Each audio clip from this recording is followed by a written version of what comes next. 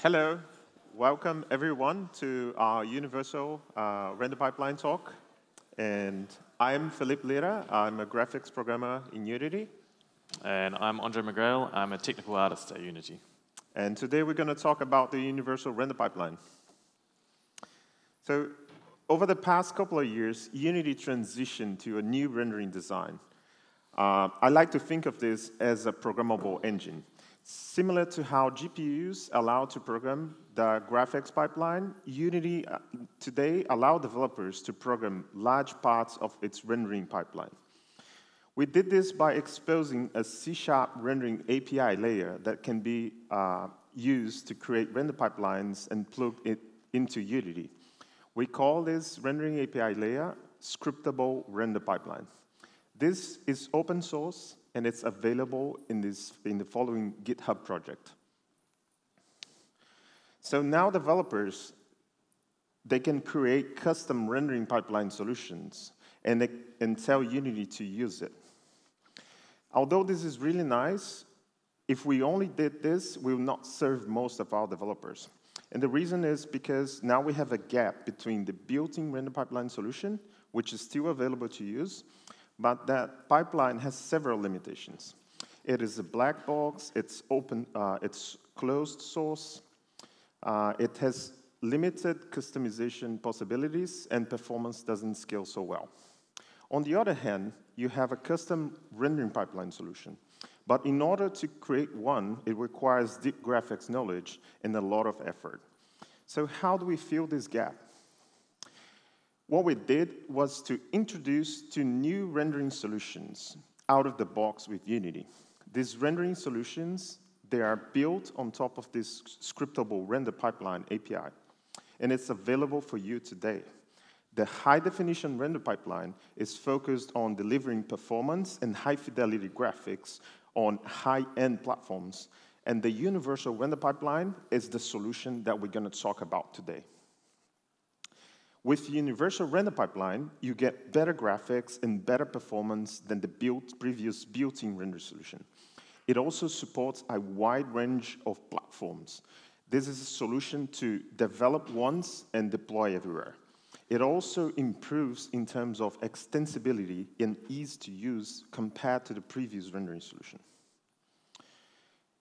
If you're using scriptable render pipelines before, you might be already familiar with the lightweight render pipeline.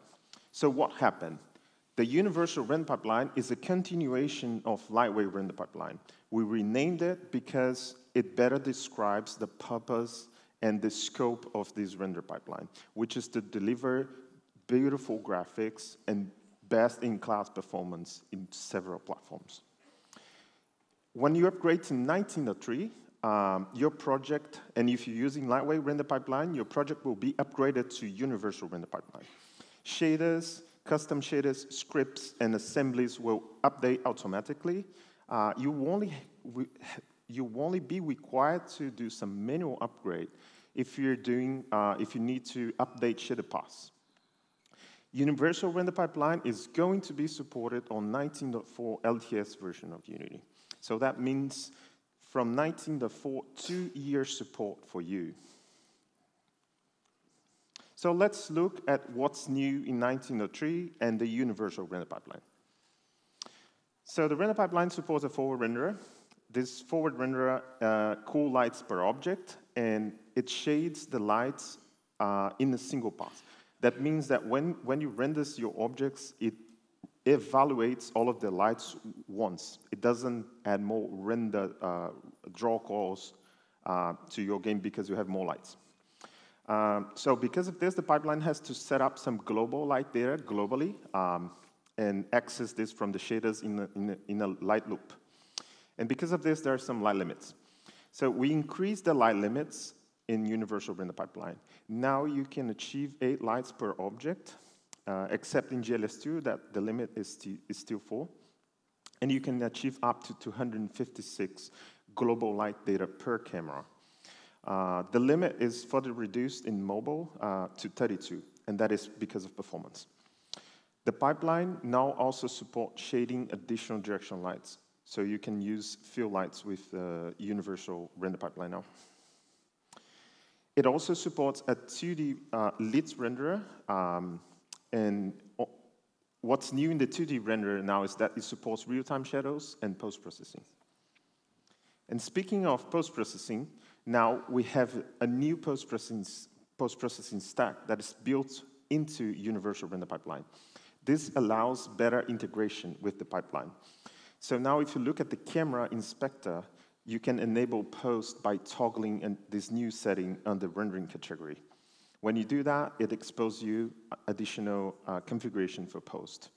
And when you enable post, now the scene view, the gizmos in scene view will feed back to you this little icon on the bottom left of the camera telling that this camera has post-processing enabled.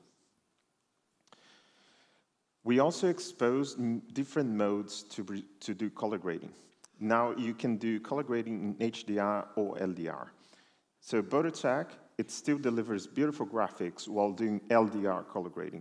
So color grading happens after tone mapping, and this allows you better performance while still keeping quality. And you can also configure the lookup table size for better precision and better performance of color grading.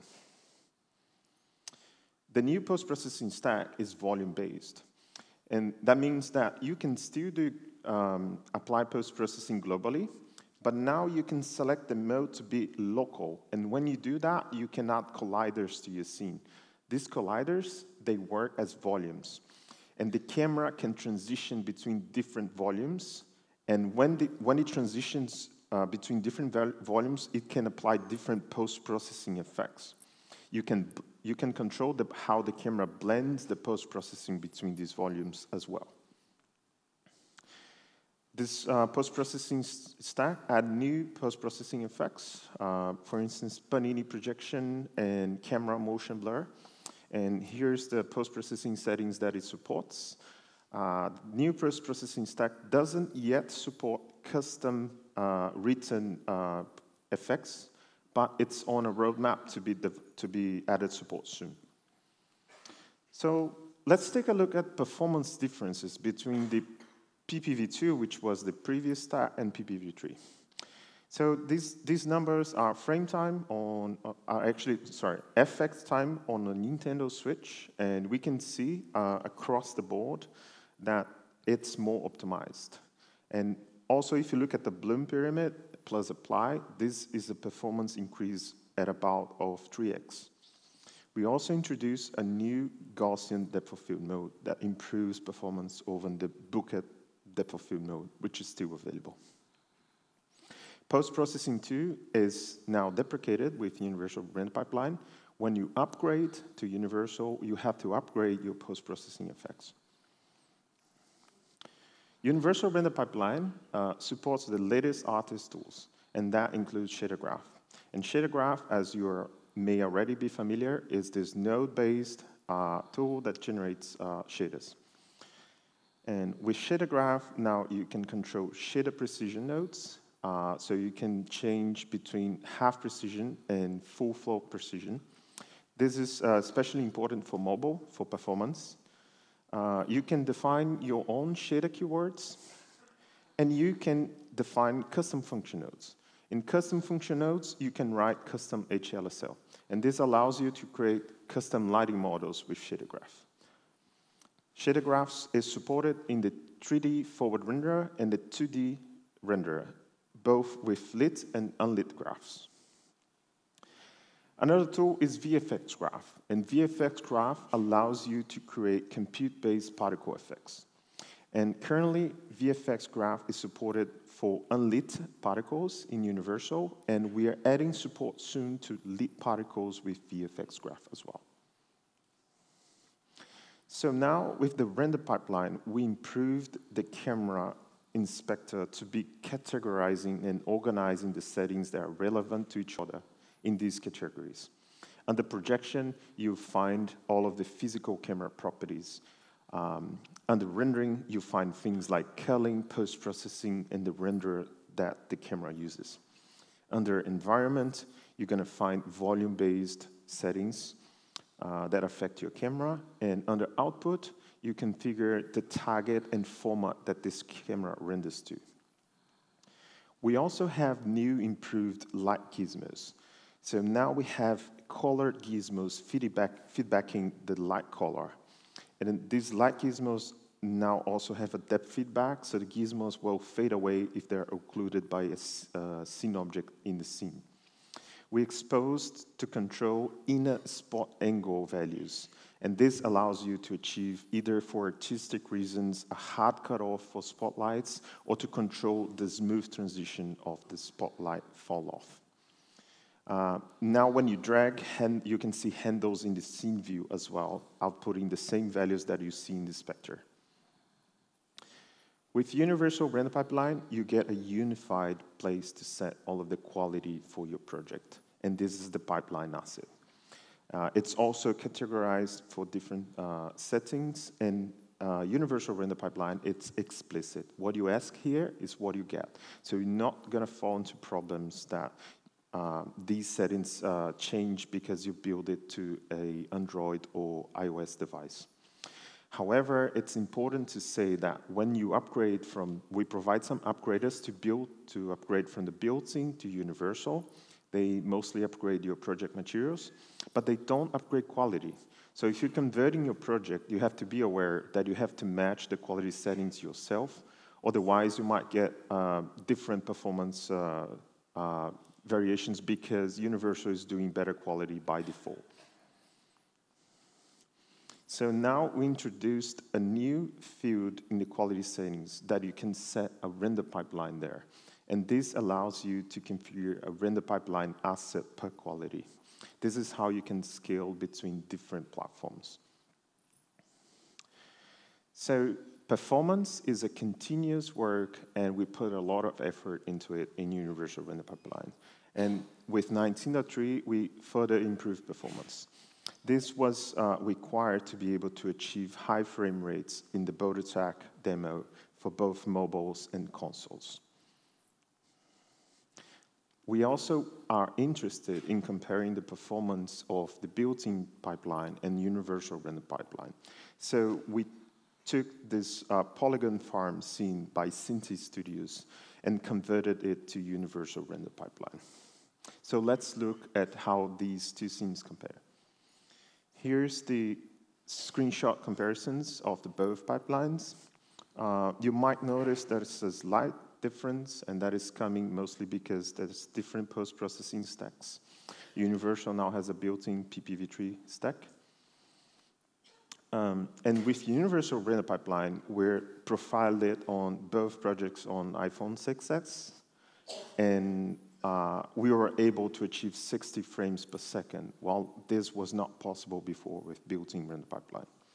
So you might ask, so what's happening here? Okay, so let's take a look at some numbers in this specific scene.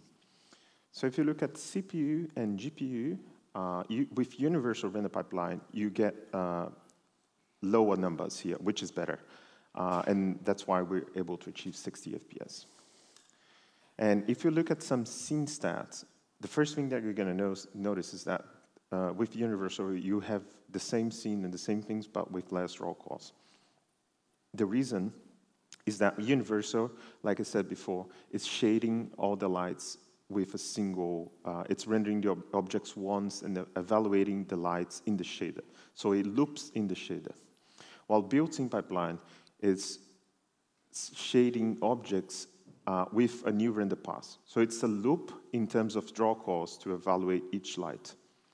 This not only increases draw cost, but it also increases the overdraw and the amount of times, which is the amount of times you write to the pixel to composite the effects of the additional LEDs. You also notice that we have significantly reduced the number of patches. And when rendering objects in Unity, we need to set some render state or some rendering data for that specific object. This thing is basically like the material properties that it has, the textures, and the shader itself. So we need to upload this data to the GPU. And this is costly. If we're updating this every draw call, it would incur in a CPU overhead that's too much. So what we do in Unity is we group objects that have the same render state together, so we minimize the render state changes.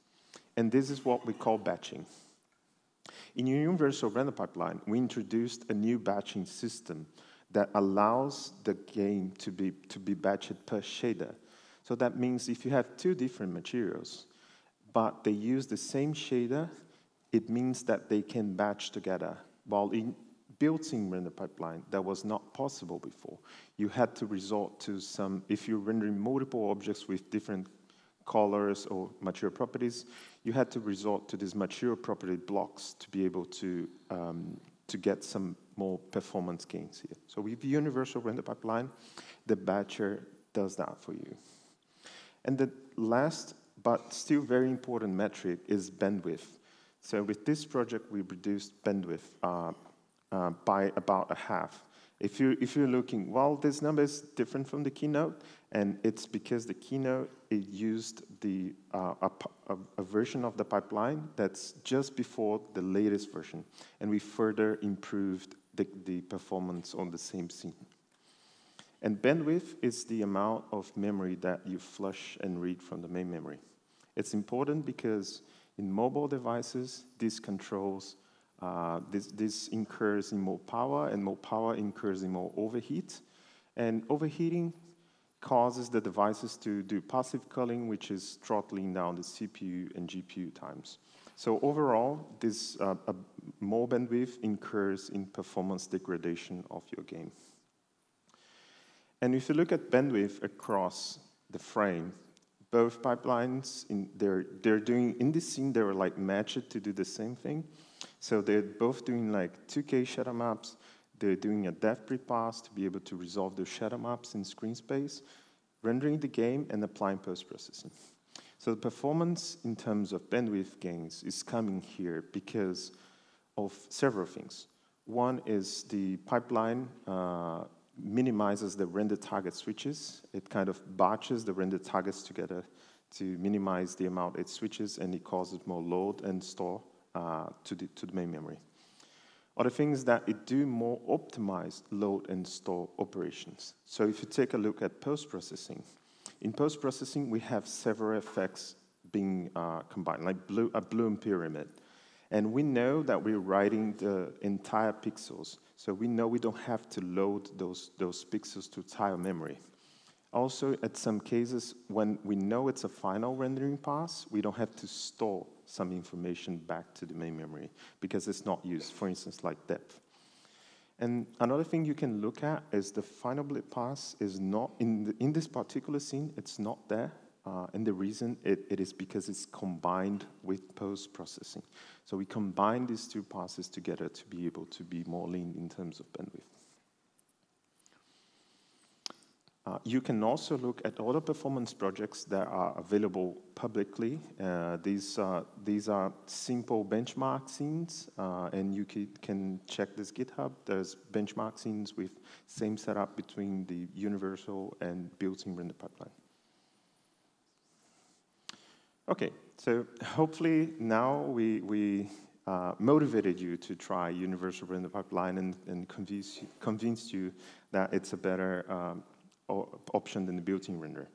But one question that you might ask is, if you look back at the reasoning that we introduced the scripted render pipeline, it's because it's very hard to deliver a single solution that works fast everywhere.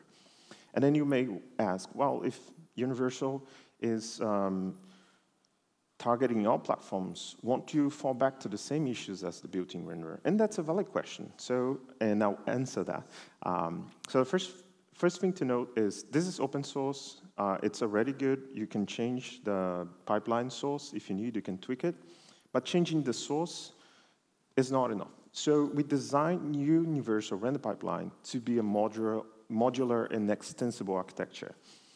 So we introduced the concept of a scriptable renderer, and the renderers can be plugged into the Universal Render Pipeline and change rendering the same way you can plug Universal into Unity. A renderer is basically responsible for defining a light culling strategy. So it could be something like, maybe it's culling per object. No, maybe it's culling it's a tile cluster base that we cool the lights on the GPU. You choose it, and you can override it if you want. And it's also responsible for defining the features in terms of render passes. So developers now can create custom renders for Universal Render Pipeline, and all of the renders that we provide to you out of the box are built on top of the Scriptable Render API as well. But not only that, you can also extend the built-in the pipelines, the renders that we provide with Universal, with additional render paths to achieve more effects. So if we take a look at the loop, or a high-level loop of Universal Render Pipeline, this is what it, at a very high level, does. And so we introduce you some pipeline callbacks that you can register and can be used to set some per frame and per camera shaded data. You can also use it to inject or render additional procedural cameras. And this is what BotoTag does to render planar reflections, for instance. These parts of the pipeline, they are overreadable if you change or implement a custom renderer for the pipeline. And these parts of the pipeline, they're fixed, and you cannot change them. And if you can only change them if you change either the Universal or the Unity source code. So the very first big block in terms of the renderer is this setup culling parameters in culling path. So when you do a custom render, you can configure Unity, this culling parameters data, that it might be like, hey, Unity, call lights for objects for me. Or, hey, Unity, don't call lights per object because I'm doing that on a compute shader. You can configure like culling for shadow casters, reflection probes, and so on. You can control the shadow distance to better control how we could shadow casters. And you can customize culling matrices and even add more culling planes to the culling system. Once this culling parameters is provided, it's passed to the culling system. This is a black box now, and it returns you some culling results. It's basically like it tells you the amount of lights that you have visible, the amount of objects, and the amount of reflection probes or light probes. So the next part in the pipeline is to flatten some data, rendering data, that's going to be used for the renderer. And the way we flatten this is by getting different settings together and combining in one place. So first, like, we listen to the culling results. We have to know how many lights we need to shade. The other settings come from the camera data and quality settings. And we even list to platform-specific GPU capabilities here. Because, for instance, like, depending on the GPU, we might sort objects differently. So once this data is flattened, it's all that the renderer needs. You don't have to worry about the platform you're rendering anymore. The renderer takes this rendering data, and it does some action on it. And the action is to generate render passes. So render passes are the building blocks of a renderer. It's how these are logical render passes that you describe how to composite the effects on your frame. So each renderer, like a forward renderer, a 2D renderer, and a deferred renderer, they will inject some render passes that might vary. And they'll have like what we call the default render passes that come with this renderer. But you can also add features to your renderer. And the features are custom features that we write. And these features are just mechanisms to inject more render passes into the renderer. Once the render passes are constricted, the renderer executes, and then it outputs a final image. So it's all good to talk about this, but how about we look this in the editor? And Andre will be showing an editor, but I just want to say that this project that Andre is showing is also available publicly in this GitHub.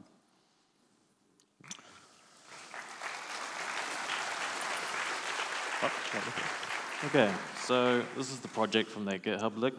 It's got a couple of examples in here. Namely, there's a first-person camera setup, so weapon rendering at a different field of view. There's an outline toon shading kind of effect done by either post-processing or rendering another hull kind of version of the object. But for this little demo here, I'm just going to show an effect where we want to get the character rendering behind an object. So if they move behind something, we can still see a kind of silhouette of them. So first things first anyway, I'm going to show, for those of you that might have used Lightweight Render Pipeline, just a bit of a difference of how the render pipeline asset itself and the renderers are kind of set up and connected. So if we go down here into the project view and go create, rendering, Universal Render Pipeline, we'll now see that there is a pipeline asset here with brackets forward renderer. What this will do is actually create you a render pipeline asset that is set up with the forward renderer, ready to go and connected.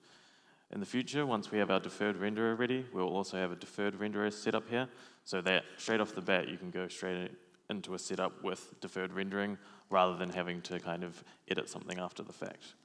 So 2D will also appear here, all ready to go. If we create this now, it goes into the naming. If I just enter this, we'll see that 2 assets were actually created. So here we have our render pipeline asset. This is very much similar to how it was in Lightweight Render Pipeline, but up the top now, instead of having essentially a renderer type, we now have a list of renderers. This is a very convenient way to be able to keep track of all the renderers that you're going to keep or want to switch to in your project. And you can have these set up on cameras, or you can set up, switch these at runtime or whatever. And I'll get into that in a little bit. So here, we'll realize this is the actual second asset that got created. And if we go to this, here we can either select it here, double click, or we've got this little cog button here that will just take us straight to the asset. And this is just a bare bones, straight off the bat, default forward renderer. So nothing's been set up differently here. It's just one that's ready to go if you want to start customizing some effects on it. So I'll just get rid of these, because I won't be using these ones. But here is essentially one that was already created. There's no real difference here, apart from it's got some settings changed, and it's named Occlusion Demo Completed, even though it's not, and we're going to complete it now. So here we have a forward renderer. This one's all default, obviously straight off the bat that we made before. So I'm going to make a new one, because I want to actually create a new one and override what is currently existing.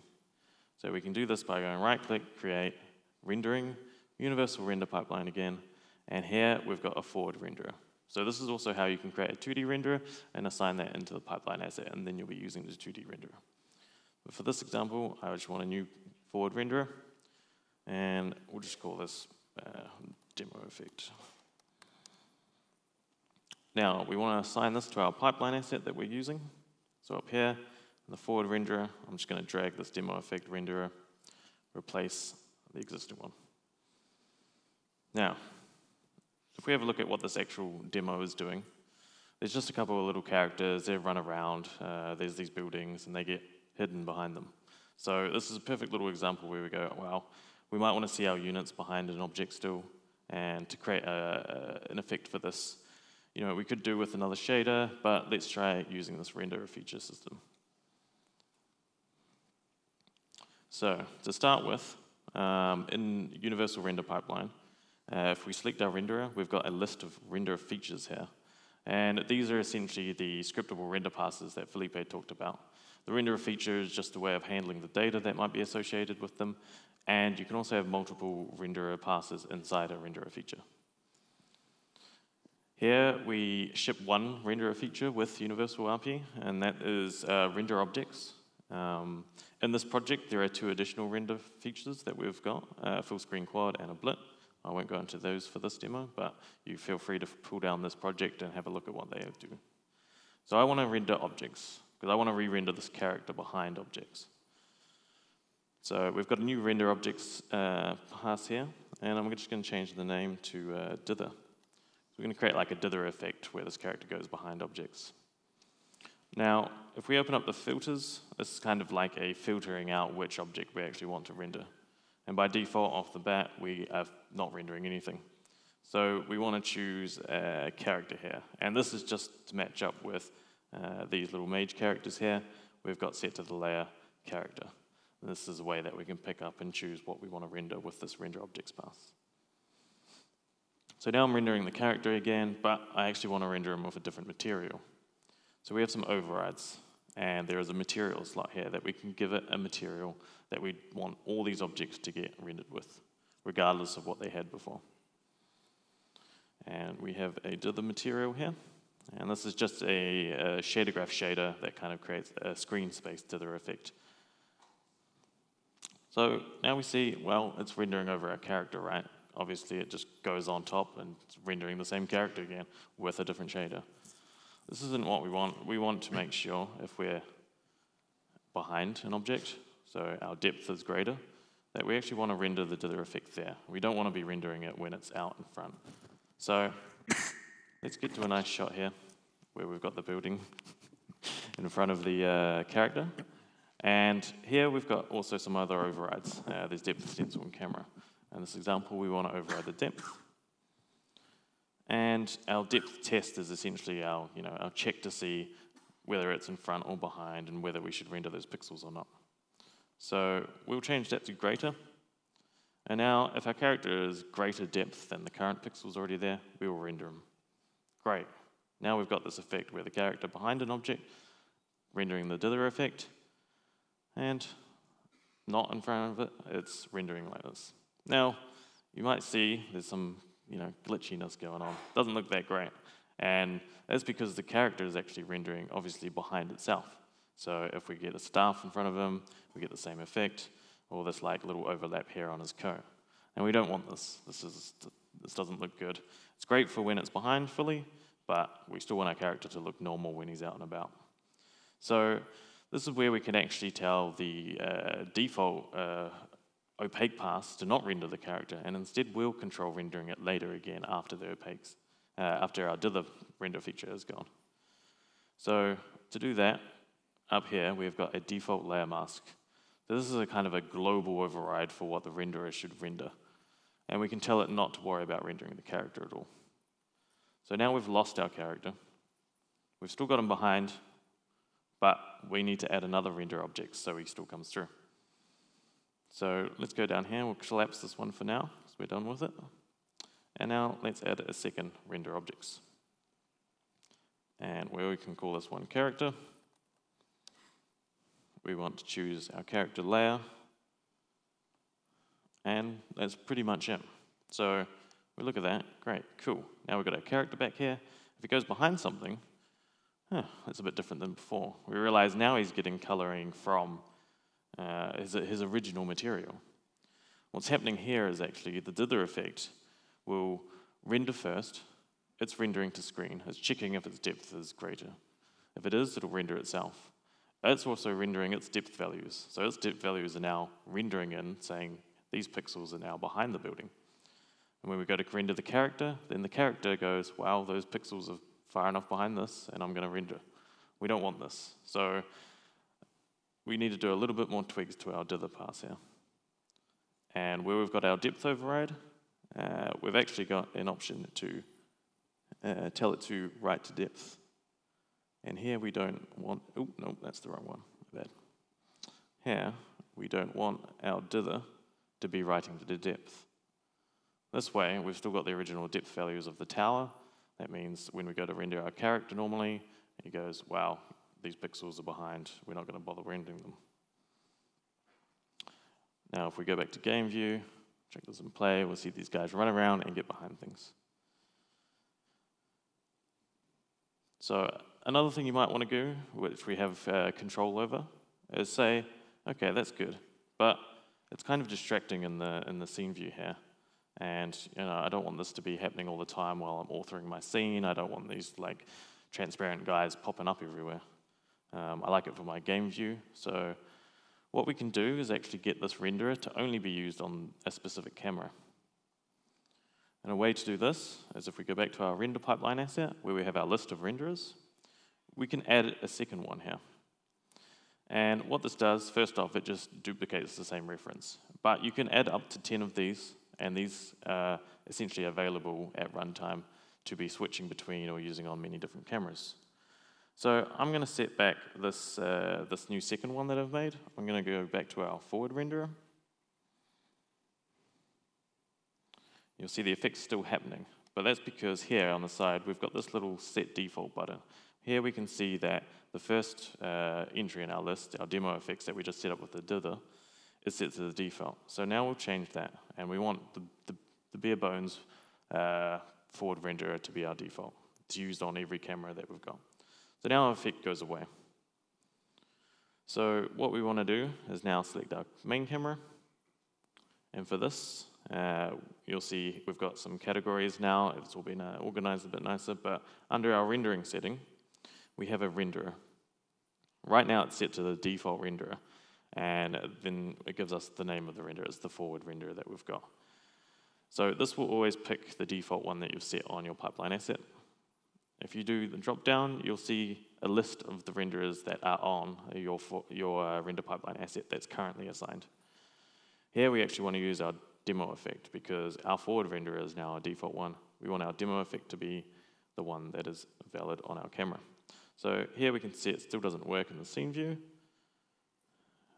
But if we go run our game, the effect will be used, that render will be used on this camera to render the effect. So this is great. For example, we use this in the other first-person like gun example in this project because we squash the perspective of the first-person hands.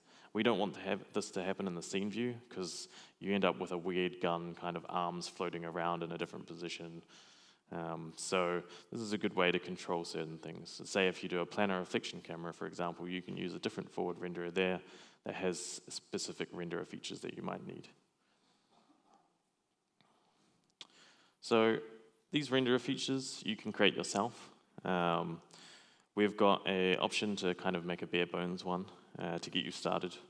So if we go create, rendering, universal render pipeline, and then down to renderer feature, let's just call this my render feature. And what this does, I'll just quickly open this, is create a scriptable renderer feature. Now, the scriptable renderer feature, as I said before, is kind of like the data handler. It's the entry that we put into our renderer list. Inside that, we have our scriptable render pass. Now, we can have any number of these in this, which is kind of cool, because you could make a scriptable render feature that injects multiple passes at multiple points throughout the rendering engine. There are three main things you need in here. Here you have a configure method, which lets you kind of doing some setup stuff before the rendering kicks in. You've got the execute, which is actually your rendering logic. That's the core stuff you want to be putting in here. You want to be putting your blitz in here. You want to be drawing your objects in here, setting up any kind of rendering stuff you might want, and then clean up. If you've created stuff in the configure, say render targets and such, then you can clean them up in this function here. So we go down here, and then this is the stuff that we need for the renderer feature itself. And here it essentially just creates it. It creates a new version of our custom render pass, which is up here. And here it's presetting the render pass event, which is where the rendering actually gets injected in the universal rendering code. And this is after rendering opaques. For example, on the render objects feature that we've got, this is exposed as a property on the renderer feature, so it can be changed depending on where you want things to render. So this is a way to set up where it gets injected. And then obviously add render passes, so you can enqueue all of your render passes that you may have in this render feature. So if we head back to Unity, the cool thing about this is that it's already pulled into the system, right? It's if you look at the forward renderer, for example, and the renderer features list, we can open it up and you'll see here that my renderer feature has been added. And this means you can easily just add it in. Right now, obviously, we haven't added any rendering code, so it's going to do nothing. But it's here, and we can name it. And I'll let Felipe carry on. Hi. So again, this project is available publicly. You can check it today. And so roadmap-wise, we're improving the render pipeline. It's a continuous improvement. We have a product board that you can get in and provide feedback and vote on features. If you haven't figured by now, you are actually our bosses, so we listen to this, and what you ask, we prioritize and we do. I just want to say that the camera stacking is a feature that you've been asking, and we've been hearing that, and it's in development, and hopefully we'll be able to ship it still very soon this year. And for the next year, we're working on the deferred renderer and to bring parity with the built-in renderer. So that means that all of the missing features that you have, they're going to be worked on next year. And beyond next year, we continue to increase the features in the render pipeline with more high-end features. I'd like to thank you and to say that we also have another talks today, and you're very welcome to join them. Andre is going to talk more about how he used the renderer features in Boat Attack, and that's how actually he'll go in more detail about that. And this presentation is available for you to download and get all of the links that I referenced in this link. Feel free to take a picture of this so you get the link. And you can download. It's already there, so you can see it, and you can see all the other links to the projects that we talked about today. And we're very happy to take questions. I just want to remind you that if you have a question, we have some microphones, and you can go to these microphones and ask the questions. Thank you.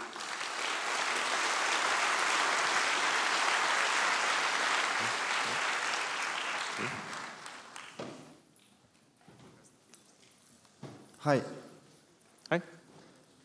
So I'm working on a 2D game that has 3D elements in it, and I would very much like to use the 2D lights on the 2D elements and 3D lights for the rest.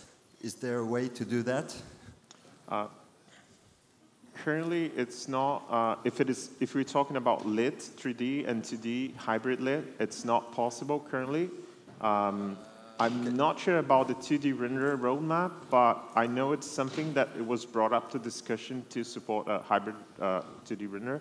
But I'm not even aware if this is close or when this is happening or not. But for now, as far as I know, it's not supported. Okay, thanks. Hi, I have a question about the lights, because you said the Universal Render Pipeline supports 256 lights per camera. Yeah. But what if you have more lights? How is it defined which will be active and which will not work? Can you control this? So with the current package today, it doesn't sort them, because we're discussing about how to sort this. But the solution that we're converging to is to sort these lights per camera. And we're going to add support to that. So you see, based on distance from the camera, the 256 closest ones is the solution that we're aiming for. But it's not now. So currently now, it's they just drop some lights depending on what the engine sends to us. And it's important to see a distinction between the sorting per object. So per object, the 8 per object, they're already sorted, and they're sorted by the contribution or the intensity at a point. It could be like the pivot point of the object. So we sort the per object, but currently we don't sort the global ones. But it's in the plans to do that. And do you have some kind of ETA where it will be available? Could you ask again? Where can we expect this, solving by distance? It should be on 1903. Okay, still. Thanks. Hi. So, is there any shader for vertex color built in right now or sometime? So, what is the question again? If you can write. Is there any vertex color shader for the mesh? Not the ones we provide by default, but you can definitely write your custom ones that leverage that. And do you know Shadergraph supports vertex color? No, Shadergraph currently only supports writing to vertex normals, vertex position, and vertex tangents. You can access vertex colors and then create shaders with them, but you can't do anything with them in the vertex stage of the shader. Thank you. Is HDRP fully deprecated, or is there a switch to URP? Not at all. It's two different solutions we provide. You should choose the render pipeline depending on your platform and features, but they are both supported. All right, thank you.